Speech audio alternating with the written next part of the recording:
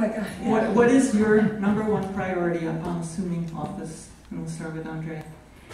My #1 priority is to restore integrity in the district attorney's office. I think that the people of this community need to know that the decisions that are being made in the DA's office are being made out of a sense of justice and fairness, and not out of a sense of power and control and political opportunism. And we do that by being transparent, by being accountable, by being out in the community and listening to the community and letting people know, what we're working on, who we are, and what we're all about.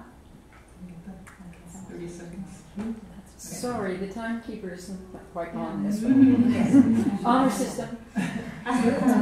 Okay, my first priority is to bring a progressive platform, crime reform, to the district attorney's office, to make sure that the diversion programs that we've been talking about tonight are in place, and that the cases and people that are been arrested in this system now may be able to have the benefit of some of those programs immediately, and that we have a criteria and new arrests come in, then we know which cases are going to go through the system and which cases are going to be diverted out.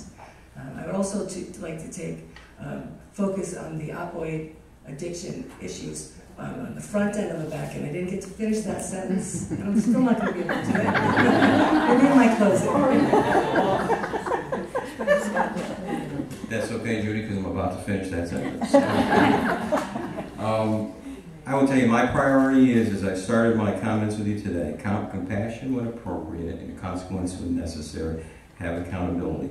Those are the parameters. That's my top priority. The opiate crisis, I'll finish your sentence, obviously is a big issue. It's not just Berkshire County, it's across the country. We need to take every step and take advantage of every option available to us.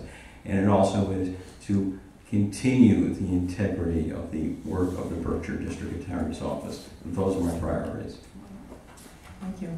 All right, we're ready for 2-minute closing statements. Give the timer just a minute, please.